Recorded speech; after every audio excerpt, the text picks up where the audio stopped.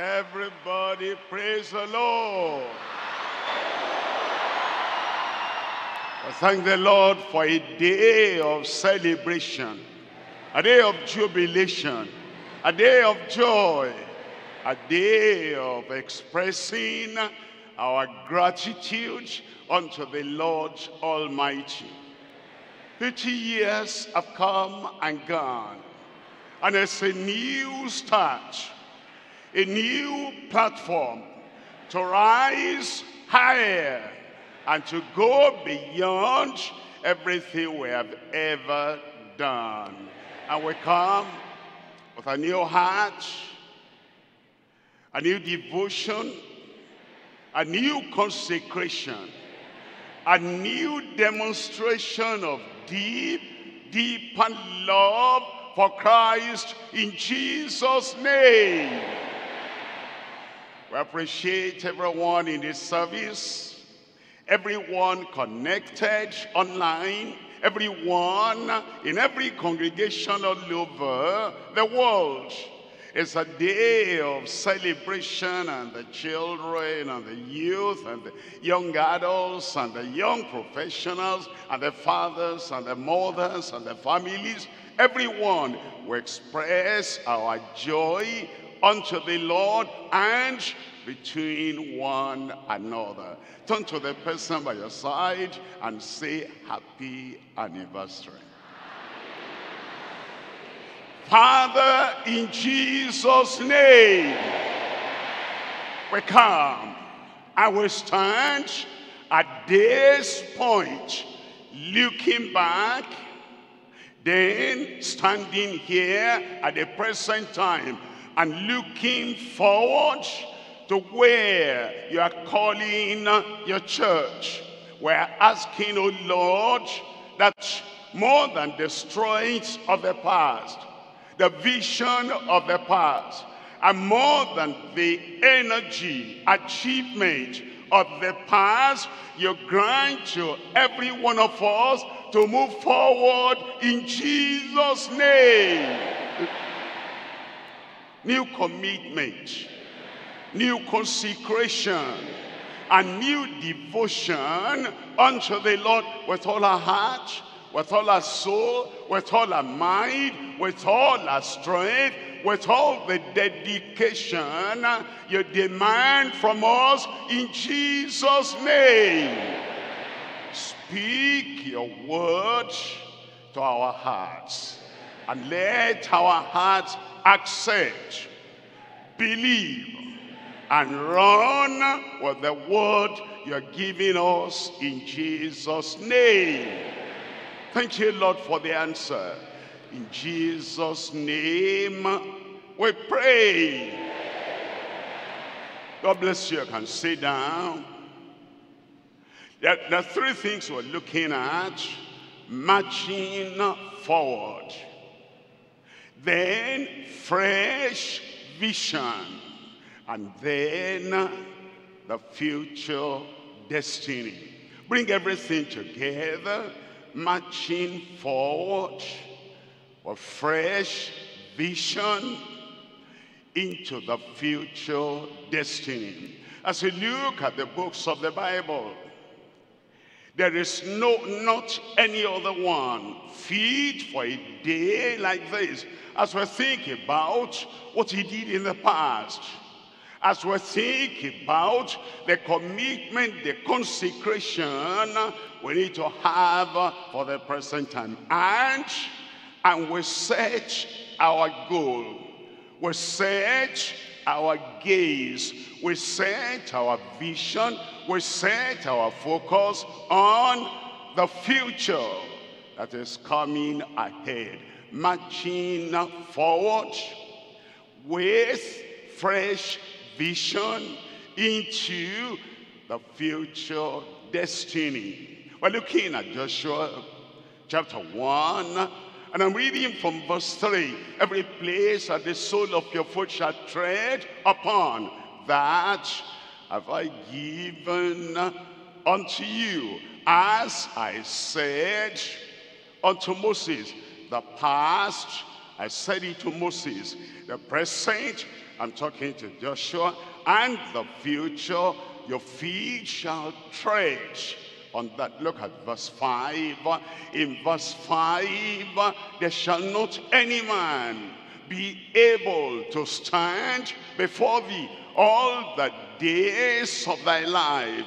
As I was with Moses, so will I be with thee. I will not fail thee, nor forsake thee. Look at verse 6 there. In verse 6, but strong and of a good courage, for unto these people shalt thou divide for an inheritance the land which I swear unto their fathers to give them. Look at verse 7. In verse 7 it says, only be thou strong. No other challenge. Only be thou strong. No other power can defeat you. Put your back to the wall. Just this, only be thou strong and very courageous, that thou mayest observe to do all that the law which Moses my servant commanded you. Turn not from it to the right hand or to the left, that thou mayest observe to do what to go, whithersoever thou goest, you may prosper. Look at verse 8. In verse 8, this book of the law for for Joshua, all he had was this book of the law. From Genesis to Exodus to Leviticus to Numbers to Deuteronomy, that's all he had. We now have all the 66 books of the Bible. And we read it this way now.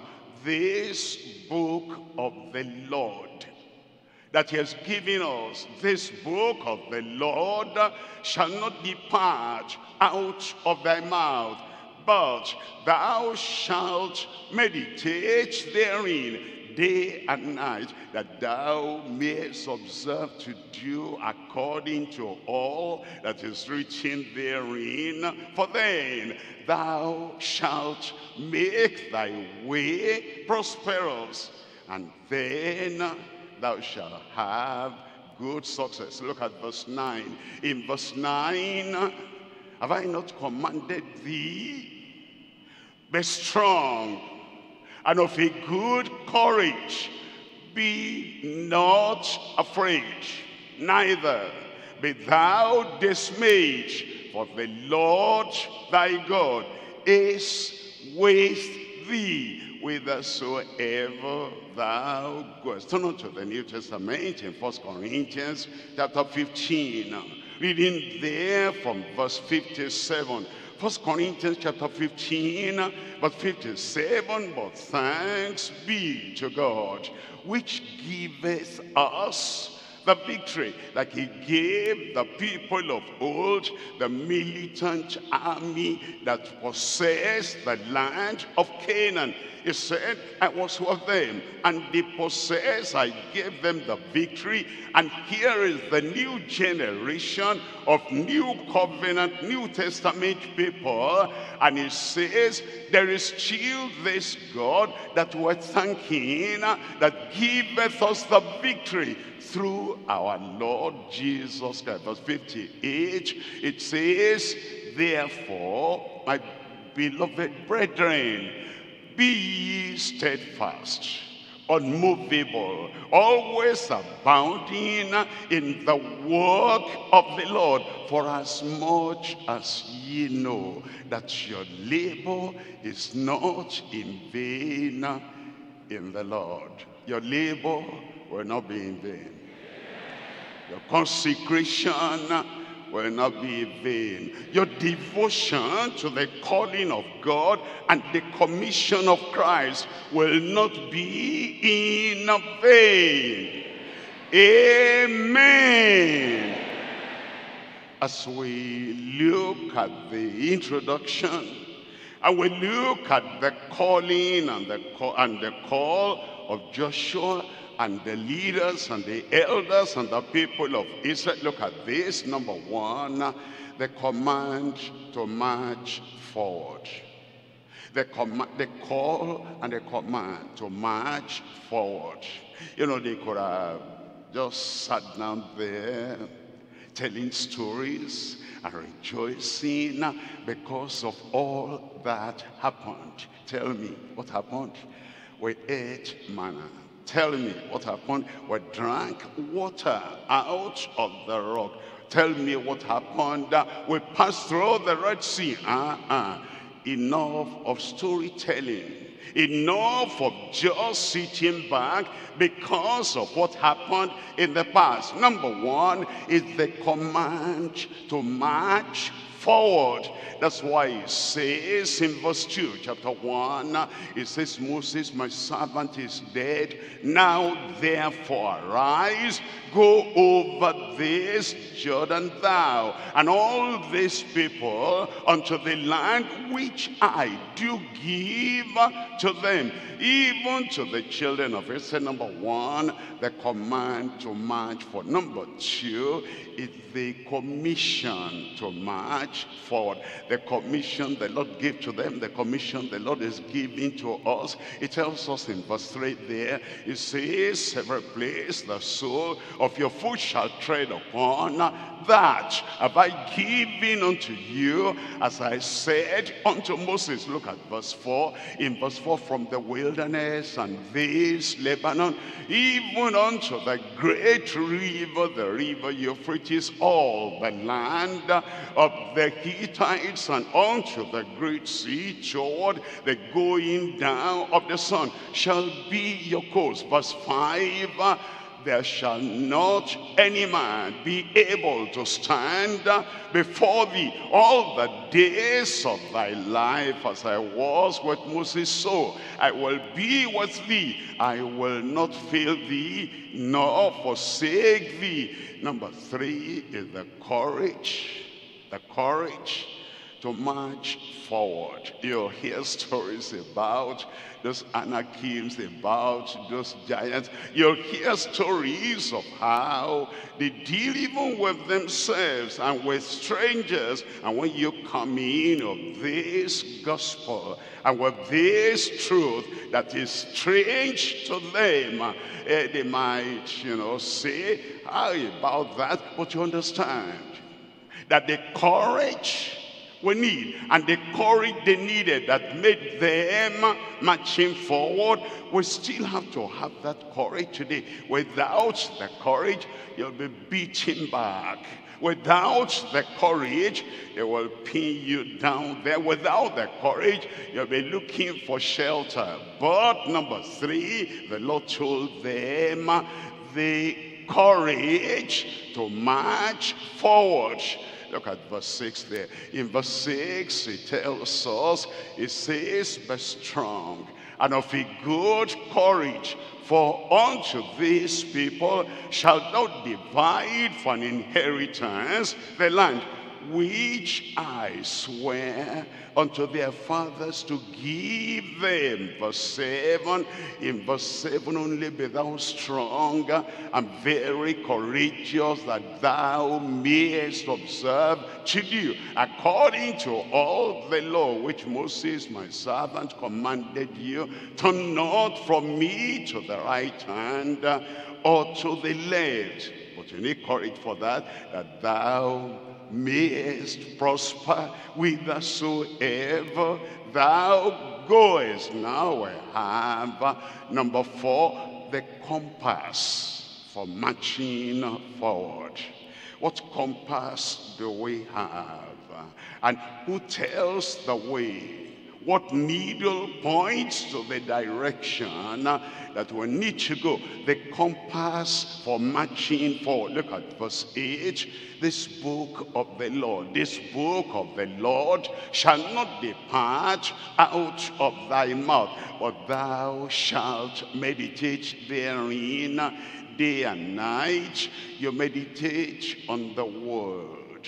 The word he has given us for the Great Commission. Meditate on the word that produces faith in our heart. Meditate on the word that spells out again our duty and our responsibility. Meditate on that word, and it says that thou mayest be able to do according to all that is written therein. For then thou shalt make thy way prosperous, and then thou shalt have good success. Look at number 5, the commitment to marching forward.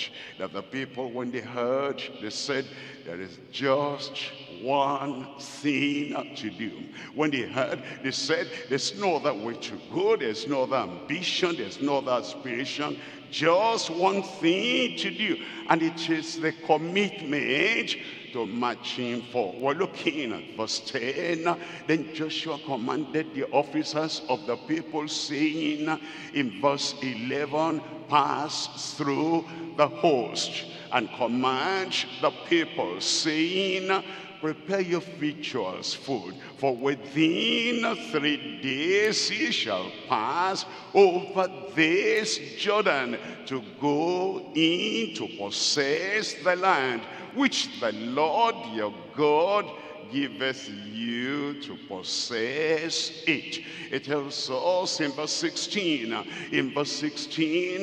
they answered Joshua, saying, all that thou commandest us, we will do, and whithersoever thou sendest us, we will go. Now, the confirmation of marching for confirmation. They promised, they consecrated, they gave their word. Now the confirmation of marching forward. In Joshua chapter 1 verse 17, according as we hearkened unto Moses in all things, so will we hearken unto thee. Only the Lord thy God be with thee, as he was with Moses. Number 7 is the counsel to march forward. Joshua sent 2 spies to the land of Canaan, Jericho.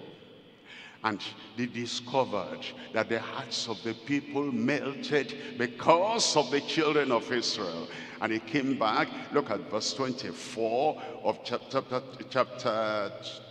2, reading from verse 23. It says in verse 23, it says, so the 2 men returned and descended from the mountain and passed over and came to Joshua, the son of Nun, and told him all things that befell them. Look at verse 24. In verse 24, and they said unto Joshua, truly the Lord has delivered into our hands all the land. For even all the inhabitants of the country do faint because of us. What were they saying? They said, Joshua, it's not like at the time of old. Now we can move on. We will move on. The signs of the times, what were discovered in the land, and the utterance and the statements from Rahab that we saw there, everything we saw, everything we heard tells us there is no other direction to go but to go forward, to move forward, to march forward. And that's what the Lord is telling us. That's what the Lord is emphasizing to us. That's the counsel we have. The counsel to march forward. Looking at all the things we've heard, even today, what the Lord has done, the glory of his name, the power of his name, the grace that's available. And even now we have, jumped hurdles, overcome difficulties, and we've moved on to this point. The only counsel we have is the counsel to march forward. We're dividing the message to 3 parts. Number 1, the forward march with fresh focus. The forward march with fresh focus. Number 2, their fortified militancy with fervent faith. Number 3, the final mandate for future fruitfulness. Look at number 1. Number 1, we're looking at the forward march with fresh focus. Already we've read chapter 1, verses 3 to 9. Look at chapter 5, verse 13. In chapter 5, verse 13, and it came to pass when Joshua was by Jericho, that he lifted up his eyes and looked, and behold, there stood a man over against him with a sword drawn in his hand. And Joshua went unto him and said unto him, Art thou for us or for our adversaries? Look at verse 14. In verse 14, and he said, Nay, but as the captain of the host of the Lord am I now come. Joshua then fell on his face to the earth, and did worship, and said unto him, What saith my Lord unto his servant? Look at verse 15. Verse 15, and the captain of the Lord's host said unto Joshua, Loose thy shoe from off thy foot, for the place whereon thou standest is holy ground. And Joshua did so. Joshua did not ask, what's the connection between me standing here and going to the battlefield? What's the connection between loosing the shoe in my feet with the victory? It's not the importance of the commandment.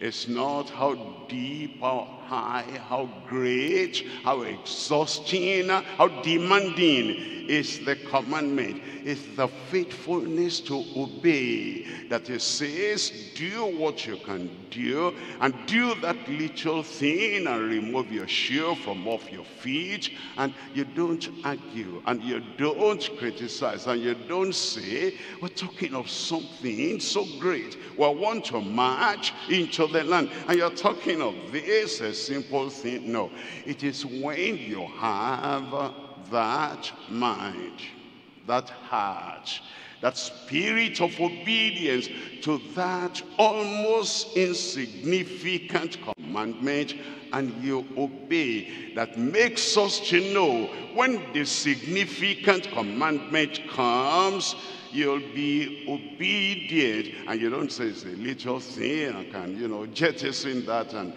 rubbish that. That one does not matter.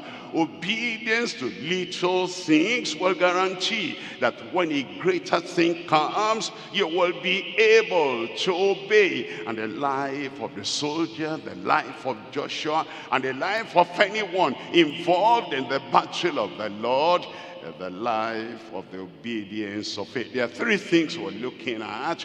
Number 1, we're looking at the commission to serve and march forward. Number 2, we're looking at the consecration for sanctification to move forward. Number 3, we're looking at the circumcision with submission in matchless faith. Number one is the commission to serve and march forward. Already we read from Joshua chapter 1, verses 1 to 5, the commission that Joshua had. And anyone that is in Christ, justified like Joshua. If you are justified, if you are born again, if you are regenerated, if the new life has come to you through the cross of Calvary, and you're justified by Christ, and you're justified in the sight of the Lord as he commanded Joshua. And as he gave Joshua that commission, that same commission he gives unto you. And if you are born again, if you are justified, if you are born again, if you're a true believer, there is just one thing to do. You obey the word of the Lord. Look at Luke chapter 1. We're reading from verse 74. It says in Luke chapter 1, verse 74, it says that he would grant unto us that we, being delivered out of the hands of our enemies, might serve him without fear. Serving the Lord, he expects us. You're a child of God, you're born again, you're walking in the path that leads to glory. He wants you, he commands you, he calls you that you will serve him without fear. Fear of man. Without fear of failure. He wants us to serve him without filthiness. He wants us to serve him without fretfulness. He wants us to serve him without faithlessness. He calls us and he tells us, here is my commission for you. Here is my commandment for you. And there is the reason you are justified. Here is the reason you are saved. Here is the reason you are born again. Here is the reason I helped you and I kept you all these years. I now give you the commission that you will serve him and you will march for. Look at verse 75. In holiness and righteousness before him. Not righteousness before man. Even hypocrites can look righteous before man. Not righteousness before the people we're familiar with and have accepted that that's our way of life. We can look holy and righteous in the sight of the people that we're familiar with. They're familiar with us. No, it says that we will serve him without fear, in holiness and righteousness before him. How many days of our lives? Tell me out aloud. All the days of our lives. Look at the commission in Mark chapter 16, and I'm reading from verse 15. He said unto them, and he's still saying unto us, it says, go ye into all the world and preach the gospel to every creature. That is the commission, and that is what he wants us to serve with, the might to evangelize and the might to reach forth to the people, those who have not heard. And he wants us to do that and focus on that and concentrate on that, going into all the world and preach the gospel to every creature. In verse 16, he that believeth and is baptized shall be saved, but he that believeth not shall be damned. In verse 17, and these signs shall follow them that believe. In my name shall they cast out devils, they shall speak with new tongues. Verse 18, and it said they shall take up serpents, and if they drink any deadly thing, it shall not hurt them. They shall lay hands on the sick, and they shall recover. Verse 19, it says, so then after the Lord had spoken unto them, he was received up into heaven and sat on the right hand of God. He had finished his assignment, and he said, it is finished. He has made the final sacrifice. the full sacrifice, the sacrifice that will bring sinners out of the world in every generation and bring them into the kingdom of God. And because of that, he's done his part, so he sat down at the right hand of God. We cannot sit down, we're not finished. 50 years has not bring to an end everything he wants us to do. There's so many sinners, millions and billions of them, and we still need to reach out to them. Look at verse 20. In verse 20 it says, and they went forth and preached everywhere, the Lord walking with them and confirming the word with signs following. And somebody gives a global amen. Look at number 2 here. Number 2, we're looking at the consecration for sanctification to move further.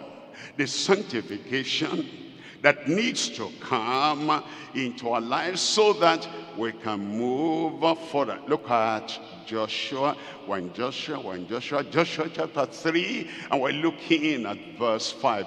Joshua chapter 3, and we're looking at verse 5. It tells us in Joshua chapter 3 verse 5, and Joshua said unto the people, sanctify yourselves, for tomorrow the Lord will do wonders among you. The consecration for sanctification is the Lord ultimately who sanctifies. He sanctifies the heart. He purges the heart. He purifies the heart. He sanctifies us so that our heart can be one with him.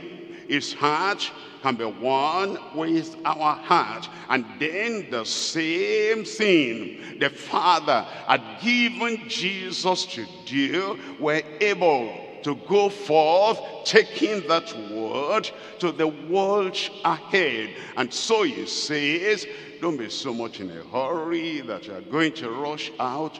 Look at the condition of your heart. And look at the impurity in the heart. And look at the unrighteousness in the heart.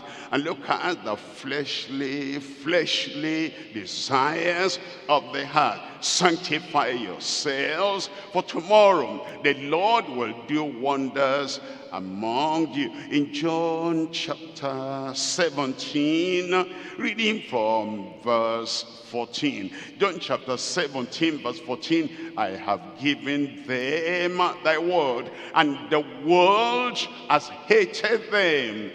Don't listen to the people that say that those disciples were not saved when Jesus was alive. How would Jesus stay with a sinner, the Savior, stay with a sinner 1 week, 1 month, 1 year, 3 years, 3.5 years, and then they will not be forgiven? He was forgiving other people. Son, that sin be forgiven thee. And then the disciples that were with him, he left them in the guilt, in the pollution, in the evil sin that is causing. No, they were born again. No, he even said to the 70, rejoice, because your names are written in heaven. They were saved. Look at this. I've given them your word. The world has hated them because they are not of the world. If they are not of the world, they were saved, even as I am not of the world. Look at verse 15. In verse 15, I pray now that thou shouldest take them out of the world, but that thou shouldest keep them from evil. Verse 16. In verse 16, they are not of the world, even as I am not of the world. Can the Lord say that about you? That your pattern of life is not like that of the world?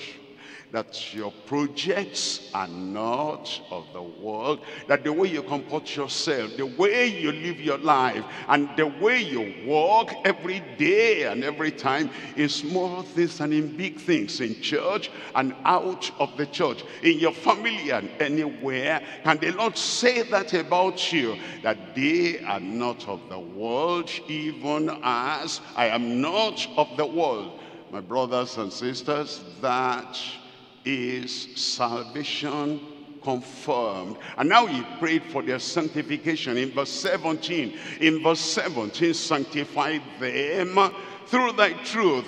Thy word is truth. And then in verse 18, as thou hast sent me into the world, even so have I also sent them into the world. He sanctifies us so we'll have the same heart with him, the same pursuit with him, the same passion with him. Sanctify them. And then, as thou hast sent me to the world, even so have I also sent them into the world. The consecration for sanctification, so that we can move forward. Look at number 3. Number 3 is the circumcision with submission in matchless faith.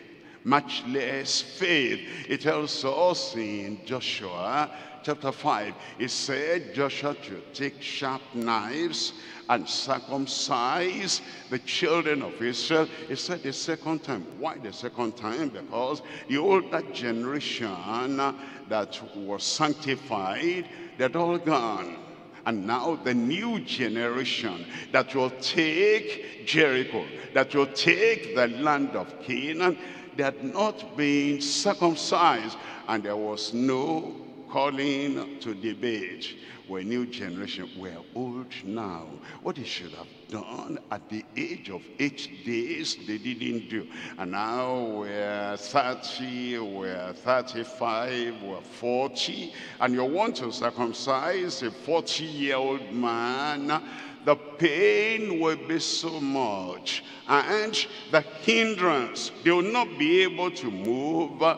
No argument. The generation that hears the word of God, the generation that will not argue with the Lord, the generation that will not bring their opinion to compare with the commission of the Lord, the commandment of the Lord, that is the generation that will possess the land. And so they were circumcised. But God was not only limited or thinking of the outward fleshly circumcision. He wanted our heart. He wanted their heart. He wanted their mind. He wanted their inner man to be circumcised. Deuteronomy chapter 30, and I'm reading there from verse 6. In Deuteronomy chapter 30, verse 6, the Lord thy God will circumcise thine heart.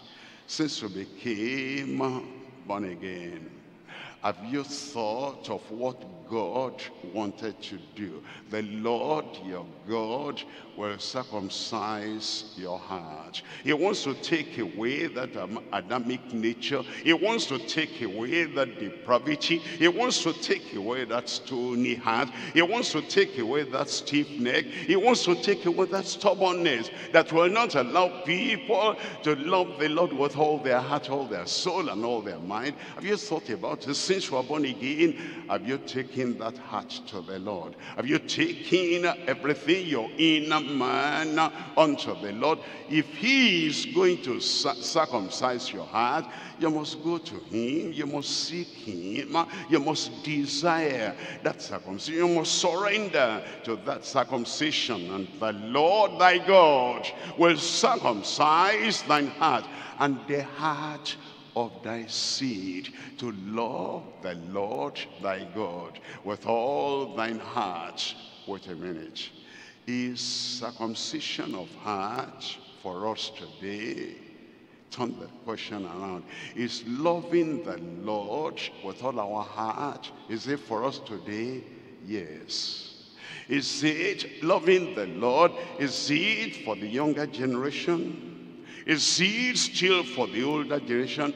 The answer is yes. Loving the Lord with all your heart, all your soul, and all your mind. The only way that is possible is that we take that heart to the Lord, and the Lord thy God will circumcise thine heart and the heart of thy seed, to love the Lord thy God with all thine heart and with all thy soul, that thou mayest live. The circumcision was submission in matchless faith. We're going to point number 2 now. Point number 2, we're looking at their fortified militancy with fervent faith. Their fortified militancy. You know, somebody might be militant, maybe naturally, that's his constitution, that's his way of life. But if we're going to fight in the battle of the Lord, if we're going to overcome those Canaanites, if we're going to enter in and possess a possession, the militancy we have must be fortified by the Lord and with fervent faith. And that brings us to chapter 6 of Joshua. Chapter 6 is where they saw those walls. They could not dig under. They could not blow it down. They could not push it down. They had no weapon, nothing, no instrument to make those walls collapse. And the walls stood between them and their entering into the land of Canaan. What are they going to do? God gave them the strategy. And anybody could have argued, anybody could have complained, anybody could have come into pros and cons and debate. But the wonderful thing about these militant children of Israel, for that age, at that time, for that dispensation, is that there was no debate, there was no argument. The Lord said so. And what the Lord had said, that is what we will do. What did he tell them? He said, you'll go around 6 days, once a day, but you'll say nothing. And then on the 7th day, you will go around 7 times, and the priest will carry and bear the ark. And then the time comes, you must be under authority. You must not be independent. You must not be indifferent. Neither should you be defiant. On the 7th day, after you've gone around 7 times, wait for Joshua to give the command. And he will give the command, and the priests will blow with their trumpets. And when you hear that, then you shout. Not before that. And as they did that, by faith, by trusting in the Lord, exactly what God said will happen, happened. In our lives, when we have faith in God, implicit faith in Christ, a faith that will not argue with God, a faith that will not try to modify the word of God. Implicit faith, total faith, complete faith in the Lord. What God said will happen in your life will happen. Give a good assuring amen. You know, there's a kind of amen that drives the devil far away. And in Hebrews chapter 11, and I'm reading from verse 30, it says, by faith the walls of Jericho fell down after they were compassed about 7 days. By faith, all these walls will fall down before you. We're looking at 3 things here. 3 things. Number 1, the silence and the shout of faith in faithfulness. Have you ever thought about that? There is a silence of faith. Have you ever thought about the shout of faith? The silence of faith. Shadrach, Meshach, and Abednego, they were binding them. They are going to throw them into the furnace of Nebuchadnezzar. Not a word anymore. There's a faith that is silent, will not argue, will not debate, will not fight, physical fight, will not be violent, will not do like the people of the world do, silent faith. And then there is a shouting faith. When the time comes, after you have observed the silence of faith, that the shout of faith will come. It brings down the real walls confronting the children of Israel. Number two is the stopping of the sun by the force of faith. What people say it's impossible, and what had never been done, to look at the sun and say, son, you're moving too fast, and you want to search any time, more time, that I will conquer all these enemies of progress. And then you have the faith to stand and to say, son, pay attention, stop there. And the thing stops. If prayer can stop the sun, prayer can stop Satan. Prayer can stop evil spirit. Prayer can stop that sickness that had gone to that last stage. And today, prayer power will stop that thing in your life in Jesus' name. The stopping of the sun by the force of faith. Number three, the sustenance of strength through faith beyond fourscore.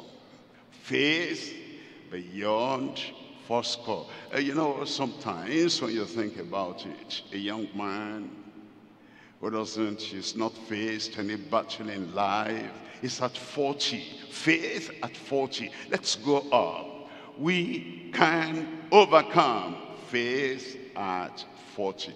And now, we'll go 10 years more, 20 years more, 30 years more, 40 years more. It becomes 80, 45 years more. It's become 85 now. The faith that goes beyond the fourscore, that says, as I was strong at that time, so am I strong today. Give me this mountain. I pray God will give you that kind of faith in Jesus' name. Look at number one, the silence and the shout of faith in faithfulness. We're looking at Amos chapter 5, and I'm reading from verse 13. Amos chapter 5, verse 13. Therefore, the prudent shall keep silence in that time, for it is an evil time. There are times all we need is to be quiet. You know, sometimes if you have any burden, the more you talk about it, the greater the burden grows. If you have a depressing situation, the more you talk about your depression, the depression grows and expands. If you have any family problem, the more you go about talk, that's when the problems. If you have disappointments, and the only talk you have, and the only thing you say, I am disappointed, I am disappointed, I am disappointed. The more the disappointment will grow. Actually, it's our complaint that feeds our problem. The complaint is the food of the problem. of the challenge, of the depression, of the despair. The complaint is the food of the problem that makes it grow. Starve that problem. Even if that problem were like a lion, and you cage the lion, and you put the lion where the lion belongs, you don't feed the lion, eventually the lion will die of starvation. That's how to treat our problem. Let the problem die of starvation. I didn't hear your amen. Let all the despair, all the depression, don't talk about them. Silence. It is that wisdom in being silent about those problems and those predicaments is that will stop the problem to death. Therefore, the prudent shall keep silence in that time, for it is an evil time. And then when the time comes to shout, that the prophet came to Jehoshaphat and said, this is not your battle. You will not have to fight in this battle. Okay, if we're not going to fight, what am I going to do? Get all those singers and let them shout the song out, praise the Lord, for his mercy endureth forever. And as they were singing the praises of the Lord and shouting the praises of the Lord, all their enemies, all your enemies will conquer themselves. There is a time to be silent. There's a time to shout. Paul, Silas, what are you going to do? Complain? No. Fight? No. Write something to the social media so that all those social medias, the people who are ignorant of the power of silence, they begin to comment for you. And they say, how can a church deal with their member like that? How can a church, a pastor neglect their member like that? Chop, chop, chop, talk, talk, talk. That one doesn't solve any problem. The social media people you are writing, you are putting those things for, they will spoil the case for you. And so Paul the apostle and Silas, it was midnight.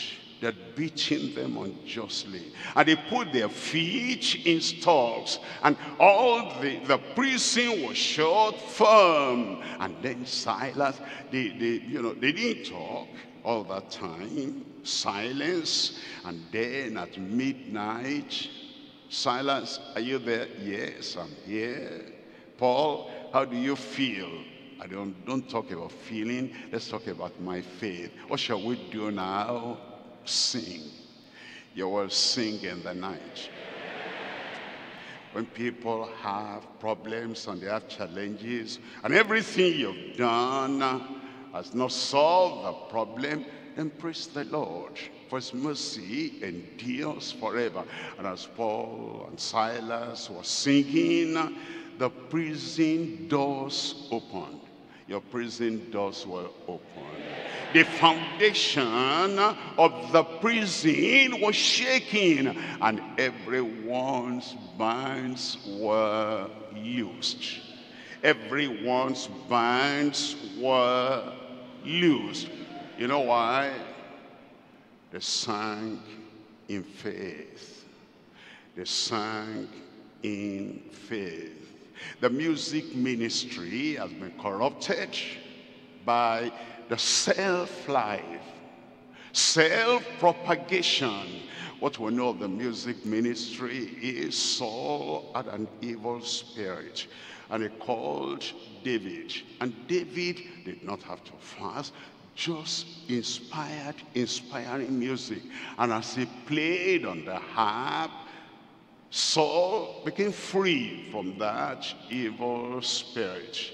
Elisha needed revelation. They said, the kings have come and they're going to defeat us. And they called Elisha. Elisha, show us the way. Reveal to us a revelation that will give us the victory. He said, get me a minstrel that can sing well. And as that minstrel started singing, the gift of prophecy was activated. That is singing. And now we find Paul and Silas singing at the right time. And look at all those 207 many people there in the prison. All the chains were broken.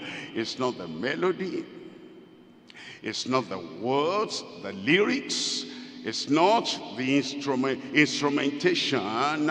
It's the spirit in the singing that breaks down all those walls of the prison. And I pray you can sing like that too by yourself. And Paul could sing, but an apostle could sing. And then the prophet Silas took, and we don't have to wait for, all outsiders. If they are there, if their singing will break every yoke and destroy all the fetters, good. But if it will not, you yourself, you can sing. And your singing will bring deliverance to you in Jesus' name.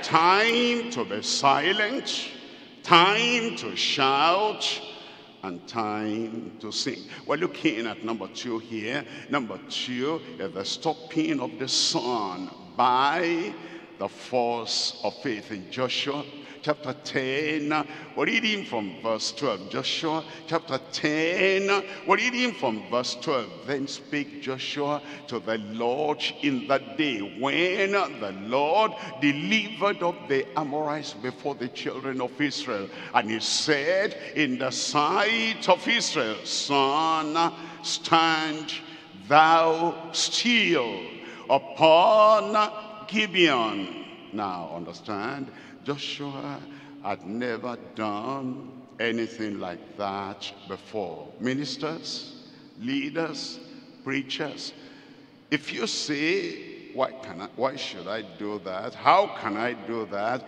I have never done anything like that before. If you don't do anything you have never done, you will never get beyond the level you were in the past. What gives us progress, what manifests power, what gets us to new ground is when we do and when we say and when we overcome what we had not done before.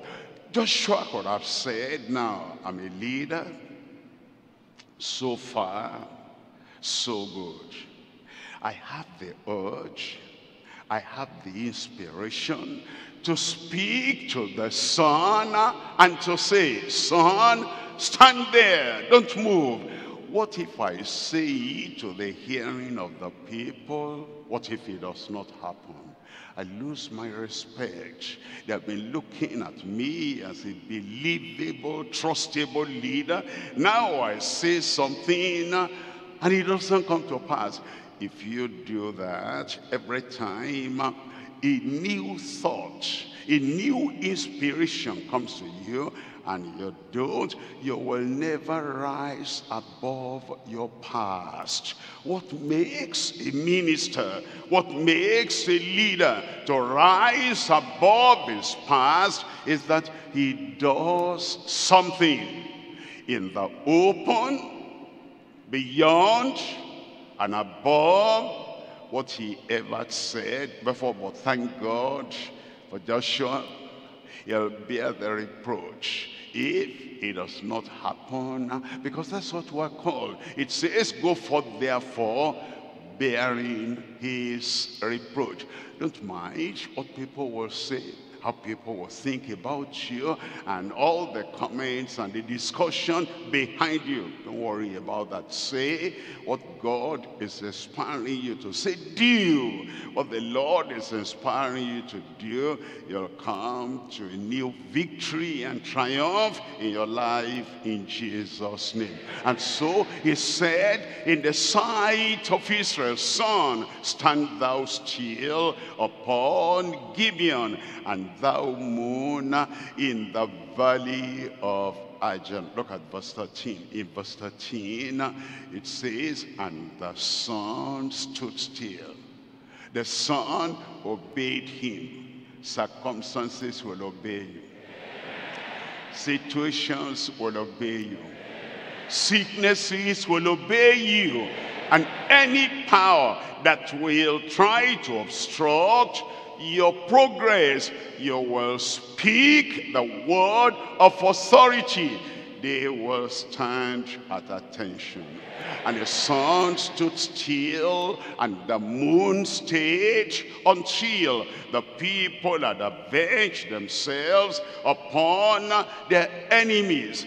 And is not this written in the book of Joshua?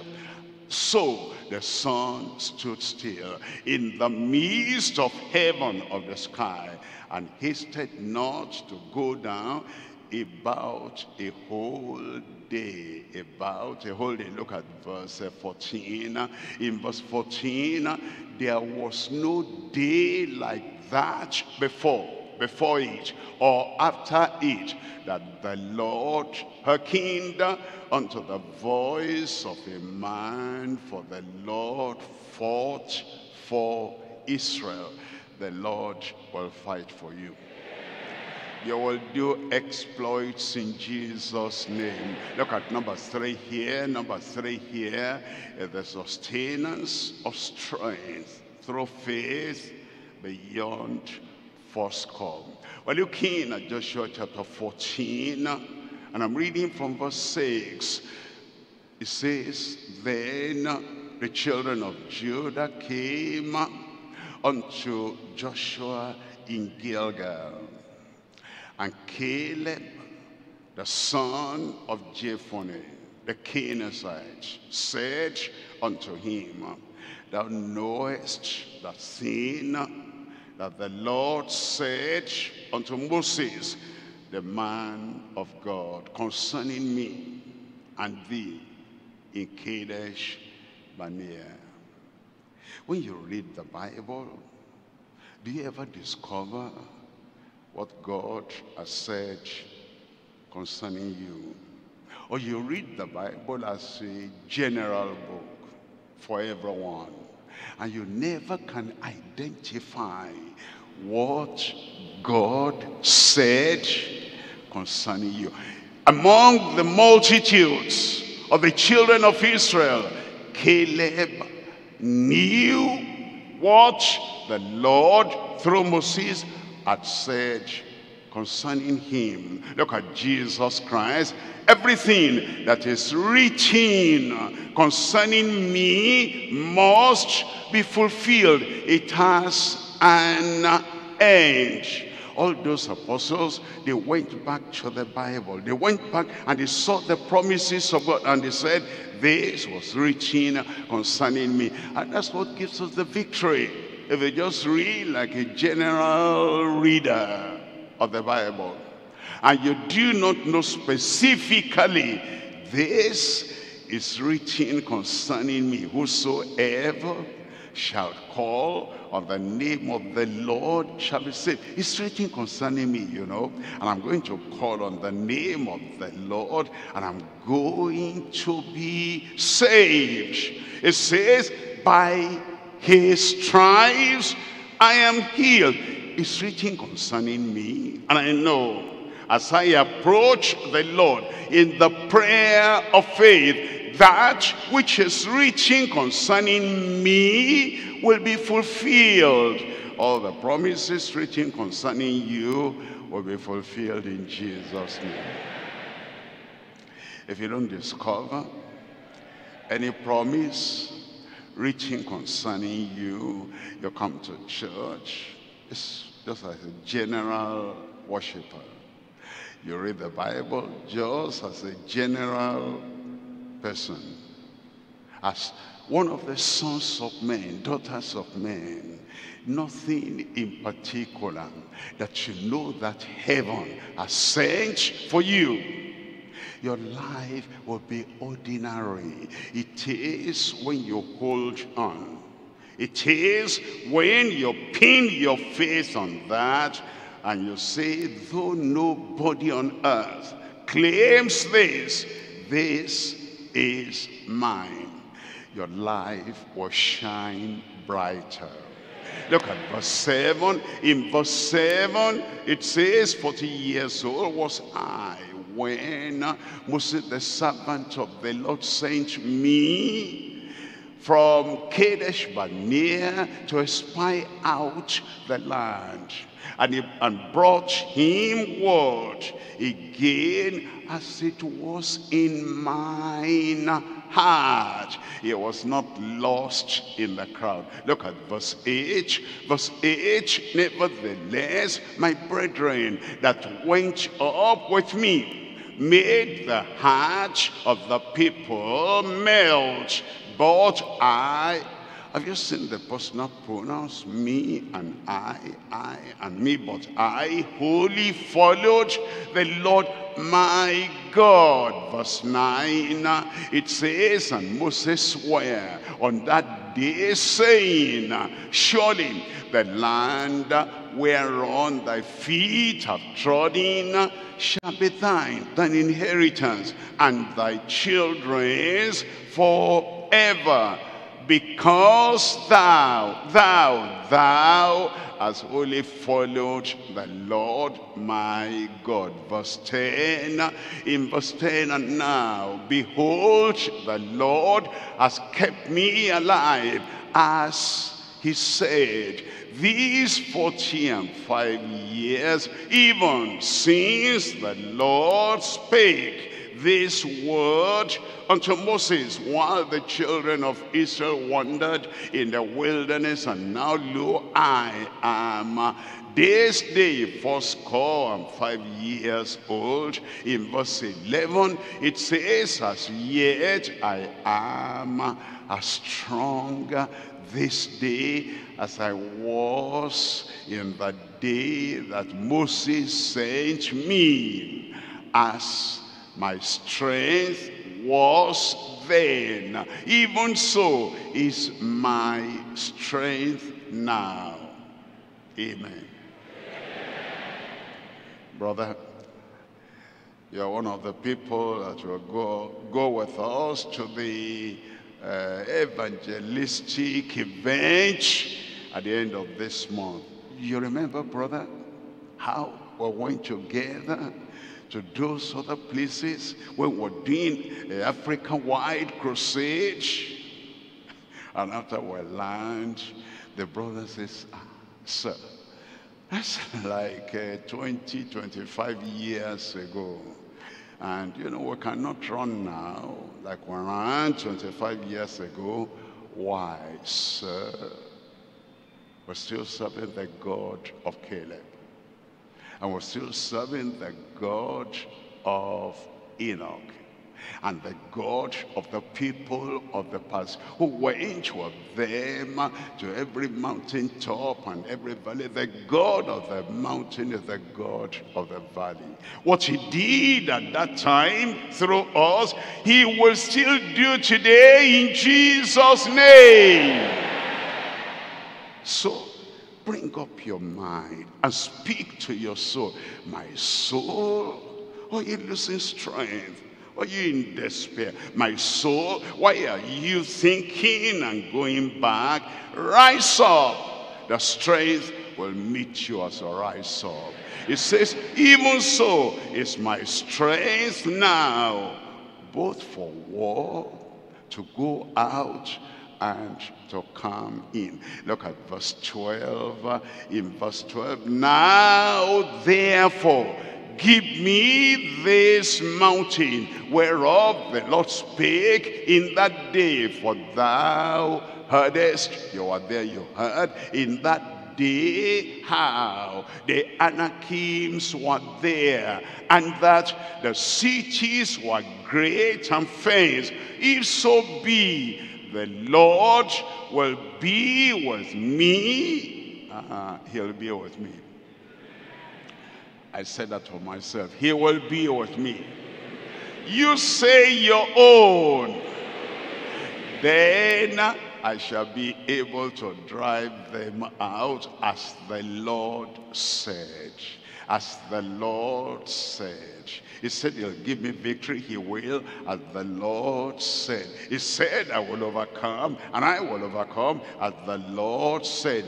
Concentrate on what the Lord has said.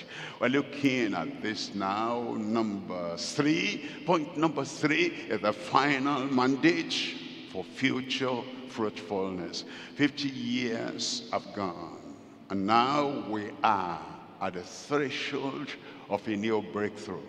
You are at the threshold of a new breakthrough, and you have new sight, new vision, new focus, a new agenda. But you know, if you wake up on a new day and you are confronted, because you understand Satan doesn't have any new trick. What he was before, that's what he is till now.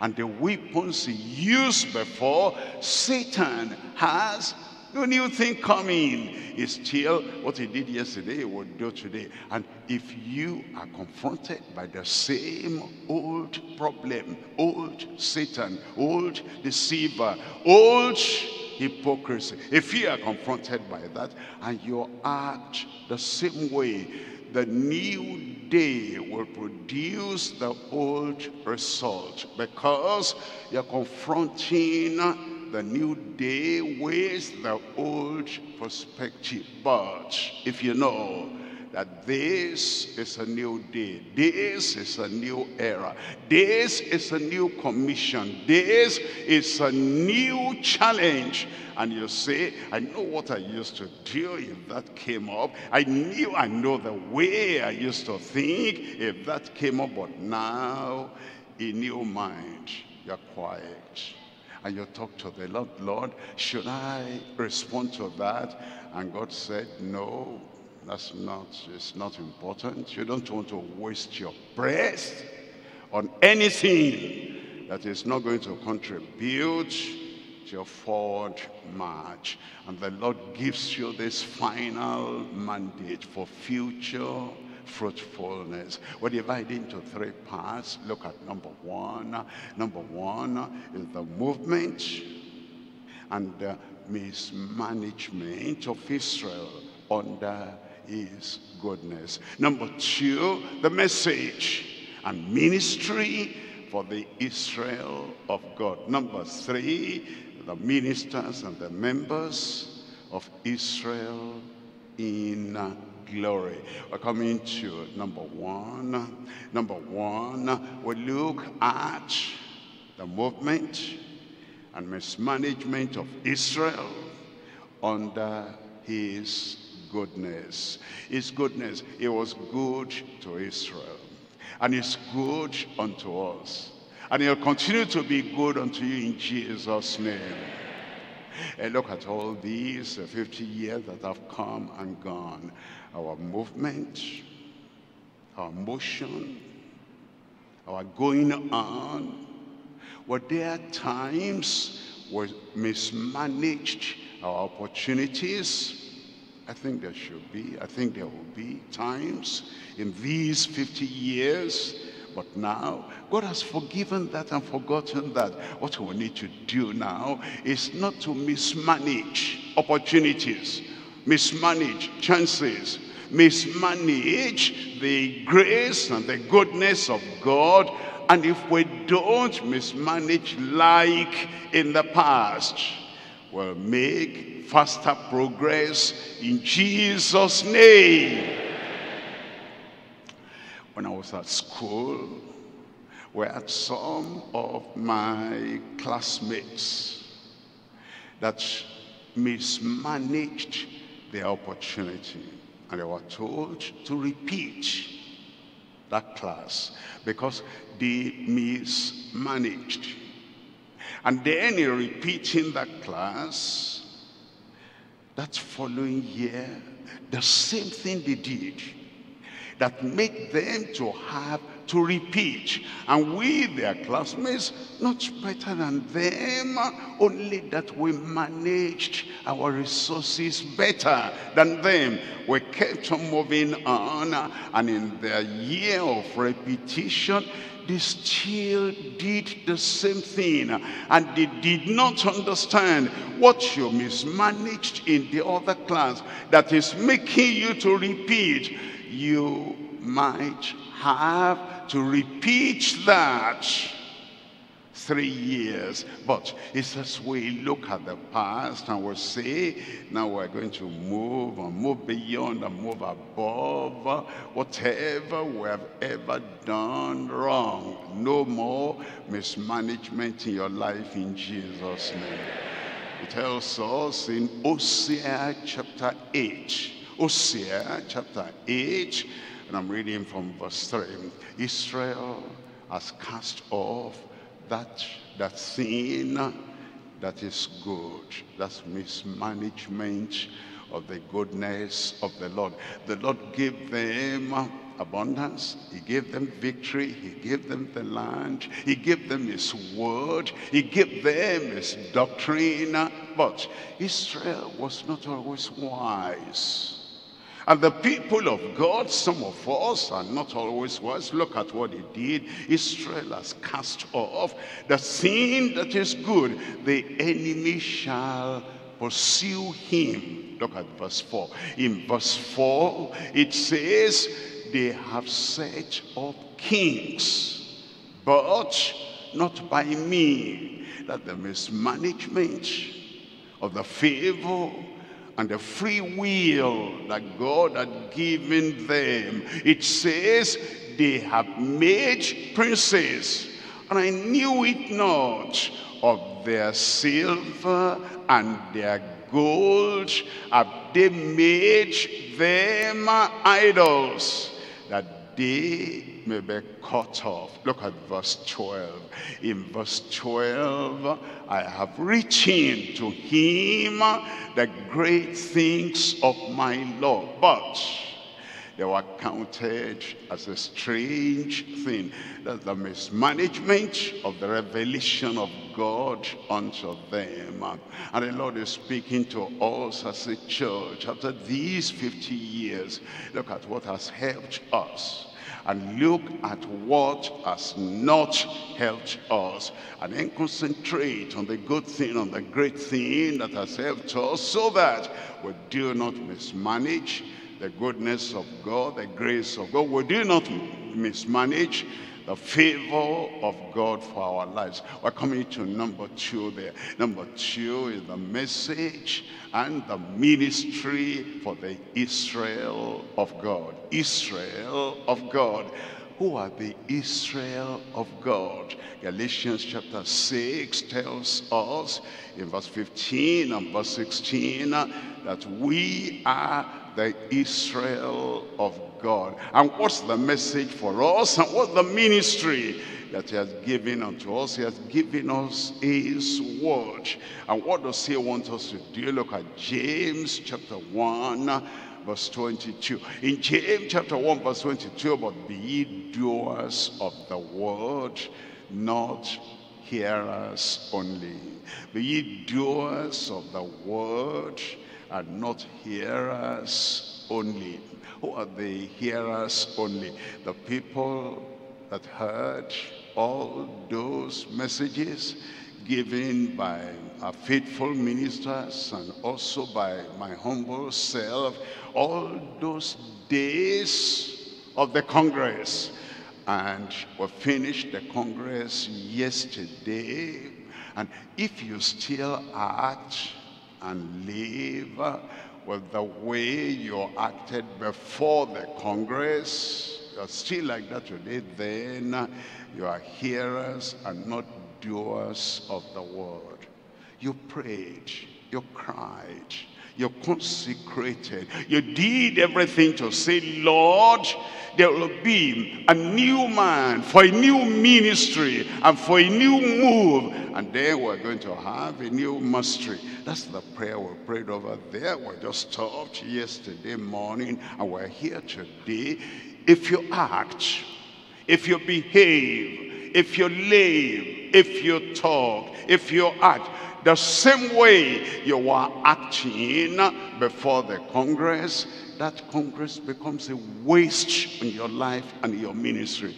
We need to understand that with all that we've had, with the prayer we've prayed, we're to be doers of the word. But be ye doers of the word, not hearers only, deceiving your own selves. You will not deceive yourself.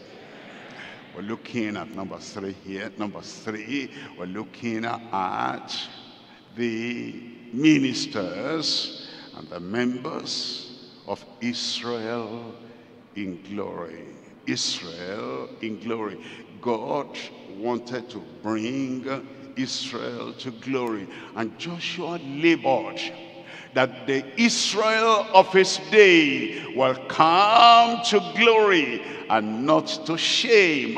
And they did, because we're told in Joshua chapter 24, reading from verse 31, it says in verse 31, and Israel served the Lord all the days of Joshua and all the days of the children of the elders that outlived Joshua, which had known all the works of the Lord that he had done for Israel. They came to glory.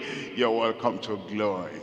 Because we're told in Hebrews chapter 2, reading from verse 10. Hebrews chapter 2, reading from verse 10. For it became him for whom are all things, and by whom are all things, in bringing many sons unto glory. Many sons unto glory. That is the ministry of Jesus in our lives, bringing many sons unto glory. You and I, let's sit down. Tell me, after you say the Lord has touched you, the Lord has saved you, tell me glorious things you can point out in your life, your behavior, in your character. Tell me, show me the things you will say, this is glorious. If we continue in shame, continue in sin, continue in degradation, continue in substandard living, the purpose of God, the purpose of Christ has not been fulfilled. But it says it became him for whom are all things, and by whom are all things, in bringing many sons to glory, to make the captain of their salvation perfect through suffering. Verse 11, in verse 11, for both he that sanctifieth and they who are sanctified are all of one, for which cause he is not ashamed to call them brethren. 2 Corinthians chapter 3, we're reading from verse 18. 2 Corinthians chapter 3, verse 18. But we all with open face beholding as in a glass the glory of the Lord, beholding the glory of the Lord. We don't behold the shame, the degradation of the lost. We don't behold, we don't concentrate on the weakness of the fallen. But as the people who know we're part of Israel in glory, And he wants to bring her up his glorious, gracious life in us. It says, we behold as in a glass the glory of the Lord. We are changed into the same image from glory to glory. God bless you for that. Amen. We're in the primary school. I was finished the first class. The reason we went to the second class, because we have a mind from glory to glory. Then to the next class, another level of glory. He wants us to think about that in the past, and that now in our lives. We're looking at this, the class where I've always been. The class of angry people. But now we see that anger does not pay. Fury does not pay. Retaliation does not pay. Throwing back the stone they throw at me, I pick it up and throw that back. That does not pay. If life goes on like that, there is no salvation and there is no sanctification. There is no glory, but the glory of salvation. And we're still looking at Christ, and then we have the glory of sanctification, and life is shining brighter and brighter, and we keep on looking at the glory of Christ, and then we're baptized in the Holy Ghost, and we keep on looking. Then we'll be making progress. Then we will be with the Israel of God in glory. It says we are changed into the same image from glory to glory, even as by the Spirit of the Lord. The Lord confirm it in every life in Jesus' name. In Colossians chapter 3, and I'm reading from verse 1. It says, if ye then be risen with Christ, seek those things which are above, where Christ seated on the right hand of God. Verse 2, set your affection on things above, not things on the earth. Verse 3, for ye are dead. It comes to a time in our lives we are dead to what used to jolt us, what used to pinch us, what used to set us on edge. After all these years, we're now coming over. Jericho walls already destroyed. We've crossed River Jordan. We've been circumcised. And the things that used to set you on edge is still setting you on edge. Ye are dead, and your life is hid with Christ in God. Then in verse 4, it says, when Christ, who is our life, shall appear, then shall ye also appear with him in glory. Amen. We're moving on to glory.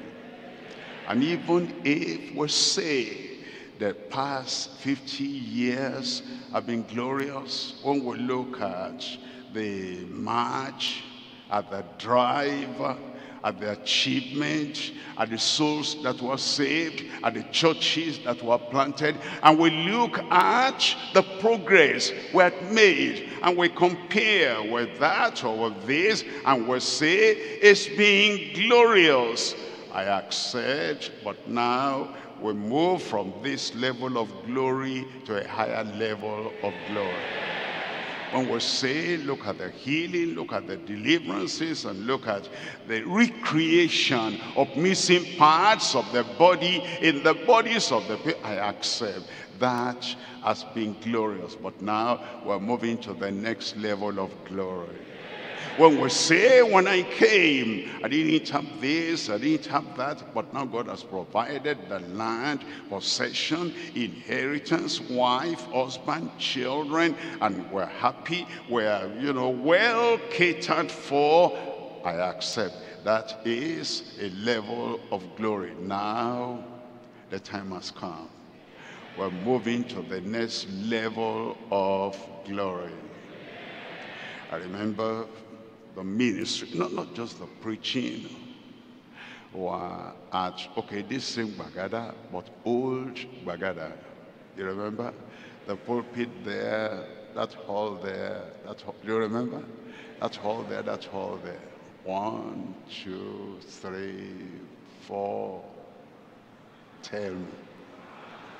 In hall 1, or there, our singing congregational song, 1, 2, 9, grace, grace, God's grace, grace that is greater than all our sin. There's somebody in hall 1, she was crying, crying, crying. That was glorious. When we sing today, we're seeing glory. We're seeing people being converted and convicted just by the congregation singing. Let's move to the next level of glory.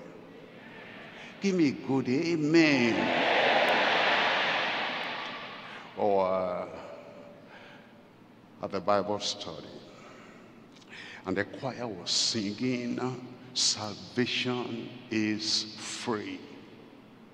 And there was somebody who had been coming to the Bible study for years.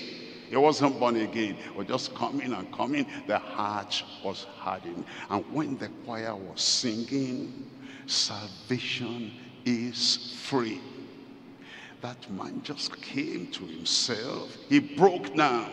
He wept his heart out. That song brought him out of sin to his salvation. I thought you would say, praise the Lord. That was glory. That was glory. That song that was sung now, you love the Lord. And then you see your brother, when we sang that song, I couldn't come to preach immediately. The members of the church at the Bible, I could still see them. But in my mind's eye, they broke down, they were crying, they were weeping. And because of that, they began to make restitution. It softened their heart, it changed their lives. Where are we today? That was glory.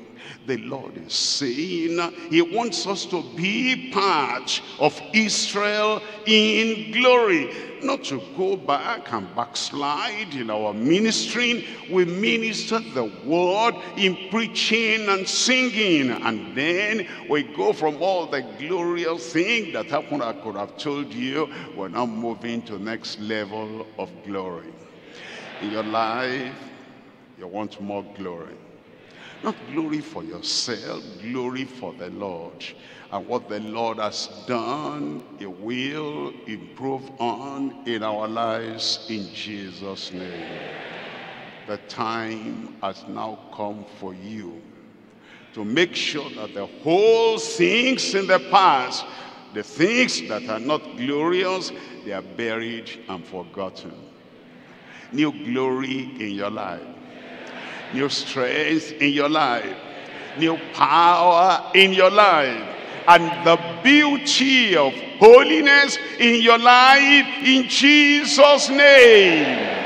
Let's rise up now and talk to the Lord in a prayer. Let's bring the glory back. Let's bring the glory back. The glory of transforming salvation from glory to glory. The glory of the joy of the Lord. You come to church and everything that happens brings joy in your life. The glory of the joy of the Lord, which is our strength. From glory to glory. The glory of transparency. You're dealing with a man, a Christian, a woman, a Christian. And whatever they tell you, that is where you find that thing.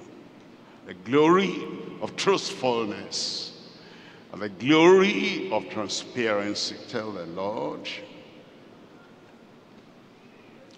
The glory of a sanctified life. From glory to glory. No depravity. No defilement. No degradation.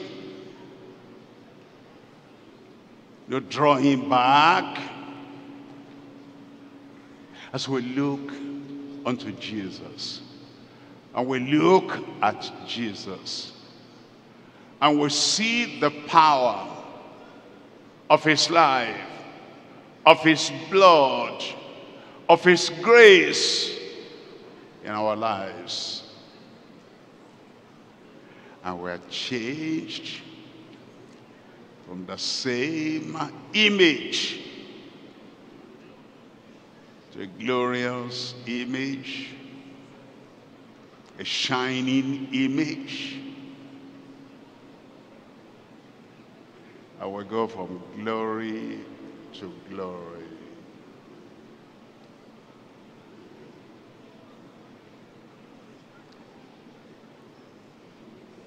A new level.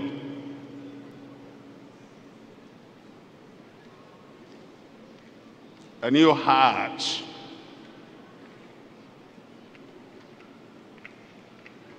A new yieldedness unto God. A new height. From glory to glory.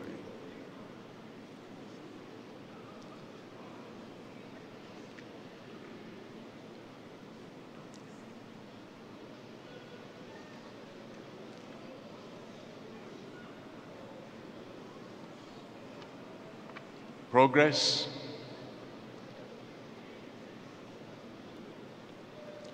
Progress in grace. Progress in his goodness. Progress in godliness. Progress in glory.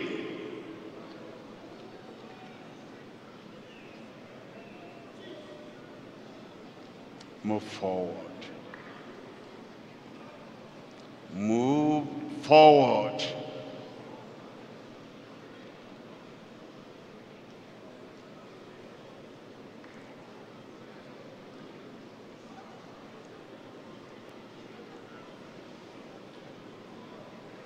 Let your light so shine before men. If you are saved, let it show in your behavior. Let it show in your character. Let it show in your response and reaction. Let it show in your obedience to the Lord. Don't be a nominal Christian. Nominal member of Deeper Life. Nominal worker in Deeper Life. Nominal singer in the choir. Let the glory of the grace of God show in your life. And move up from glory to glory.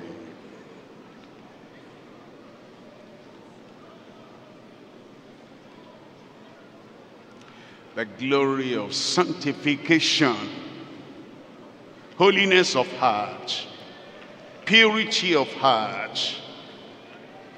Sanctification is glorious. No retaliation, no fighting back.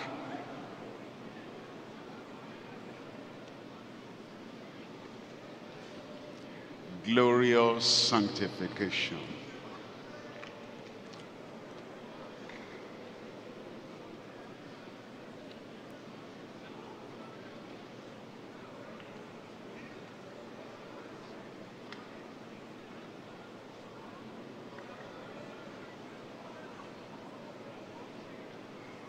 Come up higher.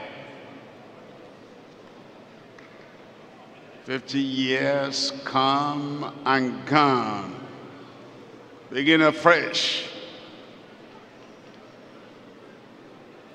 Rise up higher.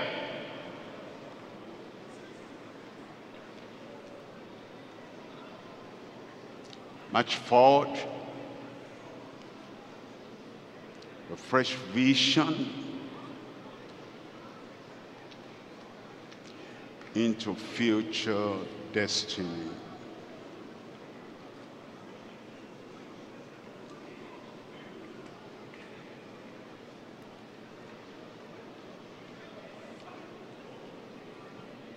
In Jesus' name we pray. Praise the Lord. That amen was greater than what I had before.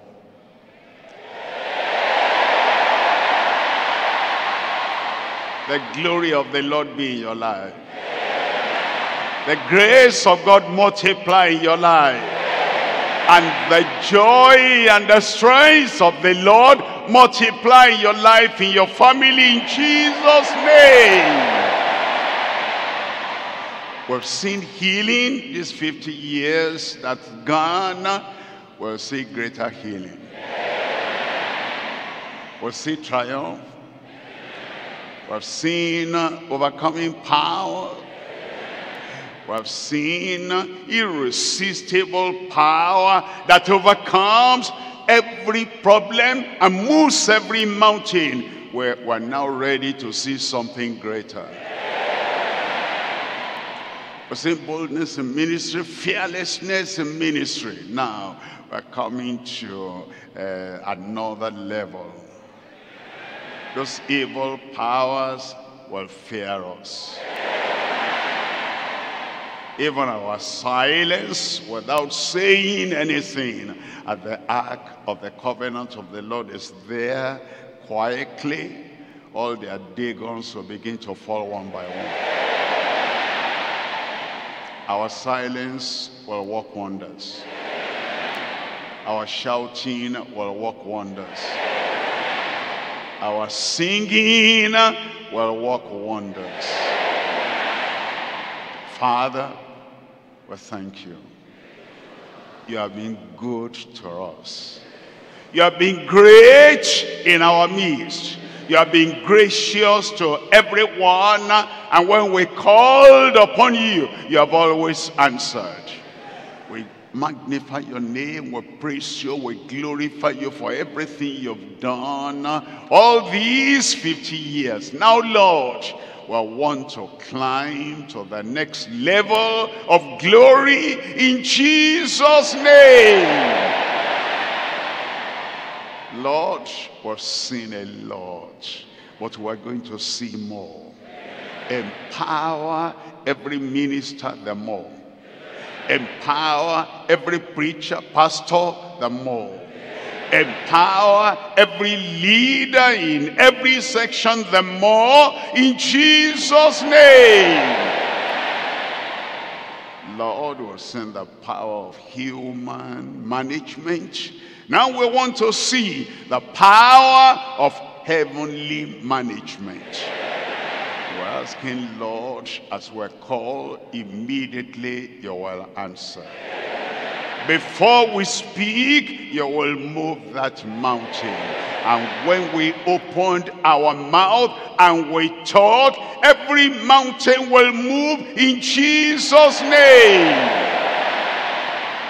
In the day, bring us to higher glory. In the night, bring us to greater glory. Anytime, every time, live big in every heart, in every family, in every life, and in your church, in Jesus' name. Wake us up to a new morning of glorious power. We thank you, Lord, from this day, from this month of August 2023, 50 years gone, and we're now beginning new counting. Immeasurable power, untold power, untold resources. And Lord, we are that generation that will conquer the land, the world for you. We surrender ourselves more than ever before. Victory now all the way through. Triumph now all the way through. Lord, we pray the least of us will be higher than the highest in the world. This day, confirm it for us. Thank you, Lord. Thank you, Lord. In Jesus' name we pray.